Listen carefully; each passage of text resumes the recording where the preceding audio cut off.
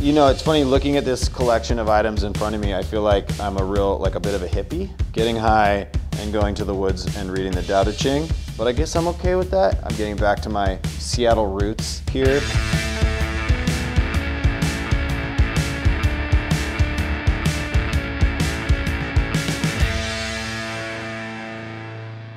Hi, I'm Josh Rosen, host of Dirt on Huckberry. Today I'm going to show you what I carry on my person daily, as well as what I would carry into the backcountry for a day of hiking, as well as cooking a meal back there. Let's go. Today we're coming to you from the base of the Cascade Mountains in North Bend at my dear friend Max's garage. So I grew up in Seattle, about 15 minutes from here. Since I was a kid, we were going out into the backcountry and cooking, mostly because it's just so easy. There's an abundance of ingredients everywhere. We have berries everywhere to pick. We have fish in the streams and mushrooms growing all over the place. So it's kind of a natural thing just to gather what's around you and cook it, and makes it a lot easier for packing in and packing out, and also makes the adventure a little more interesting. So my personal carry is 4 things I don't leave out the house without. First, I got my iPhone like everybody else. It has this beautiful case that my daughter picked out. I have my keys. You know, you need to start cars and open doors, but I attached this piece of driftwood that I found on the beach. Figured it would fall off immediately. It's been about 2 years now. Got my wallet. This is beautiful. My friend Zach in Kauai handmade me this beautiful wallet. It's of waves and a beach, and every time I look at it I think of him and Kauai. I never leave home without a hanky. This one my daughter made me. My daughter and my mom have been sewing lately, so this was an easy thing to sew because it's a square of cloth. But also, when you have a child, I don't know how you live without a hanky. I don't know how people do it, so that's always on me. And then a knife, always. This is a Kershaw. Carrying a knife is something that my dad always did. You don't always need a knife, but I feel like of a universal tool, there's nothing better than a knife. I probably use this knife at least 2 or 3 times a day. So the one item I never leave the house without is a good knife. So moving on to the backcountry pack, you know, you will take different stuff out to go different places when there's, you know, different things to do when you get out there, but there are certain things I will always bring. First is a fishing rod. Tenkaru is the easiest, lightest, smallest fishing rod you can get. Look it up. It's a lot of fun. It's really technical, but it's, you know, once you get going with it, it's amazing.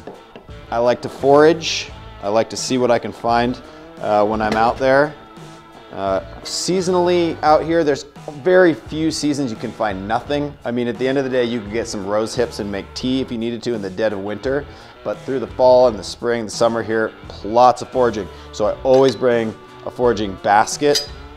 This is one that I've had since I was a kid.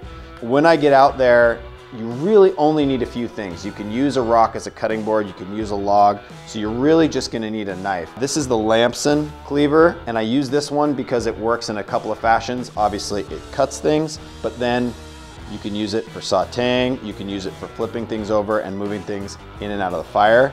Great all-around knife, insanely sharp, beautiful company. Building fires, when you're in the Northwest or anywhere that's wet, I always bring fat wood. Fat wood will burn immediately. I know there are some survivalists out there that are gonna say you just gotta rub 2 sticks together or make a bow or hit a rock, and that's really cool that you guys can do that. I'm gonna use this and a lighter every time it just starts a fire, and when I'm hungry, I just wanna eat. I'm gonna go the easy route. A saw is always super, super helpful because, again, it's super wet. You wanna cut out branches that are under big logs to get the dry wood. Saws are just always good to have in your pack no matter what. Foraging knife, this one's by Opinel. They're just Opinel knives. I don't know about you, but I just want to collect all of them. They make a really great foraging knife. The brush is amazing for mushrooms, gets all the little pieces off. If you are collecting mushrooms and you start putting them in your basket and you haven't cleaned them first, any little bit of dirt will just spread over all of them. So clean your mushrooms get a good foraging knife. So many knives, gotta have a pocket knife. This is just kind of all around pocket knife, bench made, really strong backup sort of, and also amazing whittling knife. So when I go out into the backcountry, I got my fishing rod, I catch a fish. Now, trout is notoriously one of the most disgusting fishes you could possibly eat, but it is also our most abundant.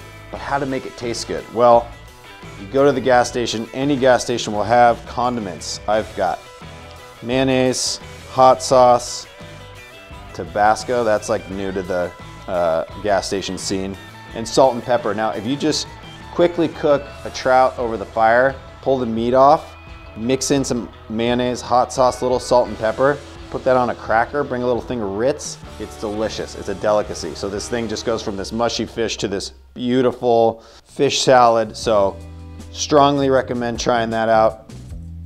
A little microdose, you know, expand your mind. I was once told that psilocybin helps you see your environment better and LSD helps you see your universe better. So when I'm in the backcountry or even just going on day hikes, I like to see my environment a little better, expand my mind, and you know. See what happens. Proof, base layer, always. This is antimicrobial, sweat wicking. Always run one of these. It's gonna be hot going up, sweaty, and when you get up to the top, oftentimes you're just sitting there. These proof base layers are a must-have. I got a water bottle, pretty self-explanatory. Stay hydrated. You get up there, you're sitting by the lake. I like to have a little something to read. Currently, I'm reading the Stephen Mitchell version of the Tao Te Ching.